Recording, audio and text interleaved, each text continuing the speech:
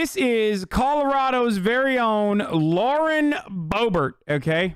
Boebert. Oh, Boebert. Now, this morning I woke up, okay? I wake up and I get my cake up. And while I'm getting my cake up, what do I see? I see one of the fucking most insane ads I've ever seen in all my years of covering American politics. Now this is a new, okay? This is a new, like, parody, new level of parody, okay? New character unlocked, new character dropped, okay, for the Republican Party. My God, dude, this is good. This is good. I mean, this is part of the reason why it's very difficult for comedians to be funny is because you can never be as funny as this person is authentically. Let's take a look at what Colorado's very own Lauren Boebert is going to do in Congress. I'm Lauren Boebert, and I approve this message. Cut. That's a wrap. Why does she have an unloaded Glock, like, standing on the table in front of her, in front of the green screen? Like, what is she, ready to get fucking home invasioned while she's doing a green screen shoot? Are you gonna kill the fucking cameraman? What are you, like, a part of ISIS?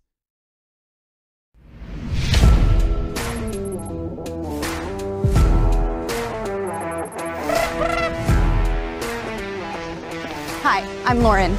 I'm a newly elected congresswoman from... This is the funniest part about this entire video, okay?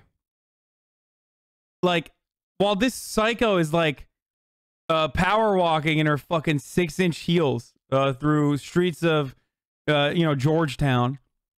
Like, one of the wealthiest neighborhoods, by the way. Like this psycho small business owner is not living in, like, a bad part of DC or anything. This is fucking bullshit, okay?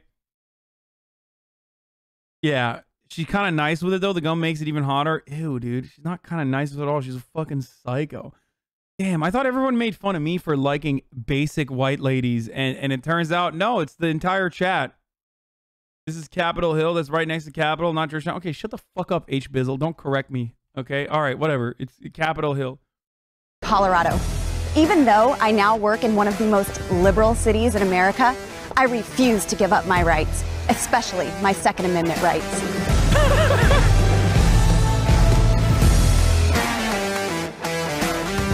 I will carry my firearm in DC and in Congress. Come on, dude! That's why I will carry my Glock to Congress. Like, this is so good, dude. This is so awesome.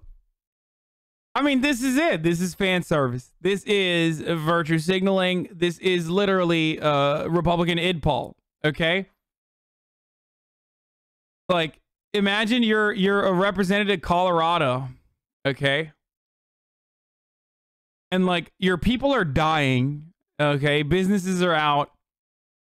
Like, there's so much economic turmoil, so much uncertainty. And, like, your entire goal is like, yeah, I'm going to go to Capitol Hill and I'm going to bring my Glock with me. Sick. Like, that's great. Good job, dude. Who are you helping with this? Can you explain what's going on here? And if you think that this is sick, like, you're such a fucking idiotic hog. Okay? Also, what happens? Like, does she do a desk pop?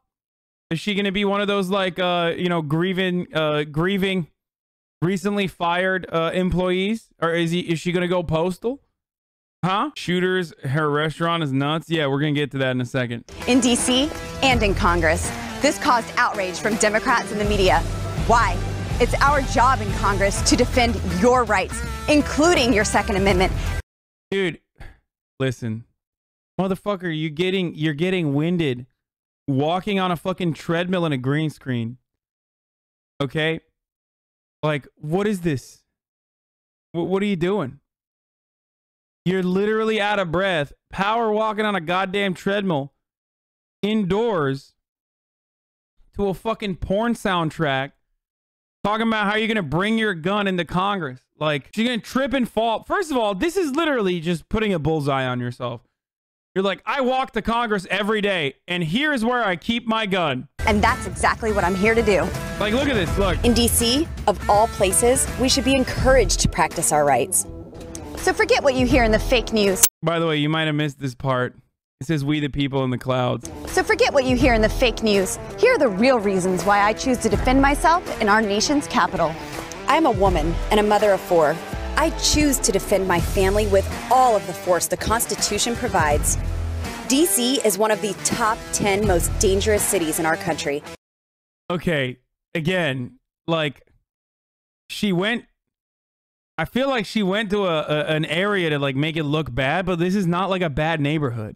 Homicide rates and violent crimes are skyrocketing. Like, this is a neighborhood with back alleys that literally have garages, like 1-car, 2-car garages.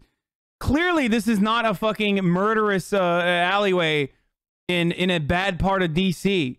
Like, it might look that way if you're from fucking Colorado and every house has like a gigantic yard or some shit. Here, being a member of Congress is pretty basic. I don't go to work in a motorcade or armored car. I don't get police escorts everywhere I go. I walk to my office every morning by myself. So as a 5-foot-tall, 100-pound woman, I choose to protect myself legally.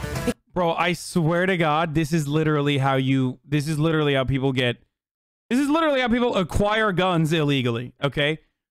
You want to know how fucking criminals get guns? This motherfucker. Not even a joke. I am 100-pound, 5-foot-tall lady, and this is where I keep my Glock. Because I am my best security. One of the challenges of working in DC is people here don't understand how we live in real America. The Second Amendment... Bitch, you're a theme restaurant owner in Colorado. What do you mean real America? Get the fuck out of here. Just because your husband wears a 10-gallon hat doesn't mean you're real America, you dumb fuck. Get the fuck out of here. Bro, she literally operates a theme park restaurant, okay? Amendment is part of our lives. Gun ownership is cherished, and it makes our little town safer. As a young woman working late nights at a restaurant, I learned real fast how important it is to defend myself. After a violent incident... Yeah, her husband literally, real America husband, flashed his hog. Lauren Boebert has been arrested 4 times and is under investigation for unlawfully providing a handgun to a juvenile who worked at a Colorado restaurant.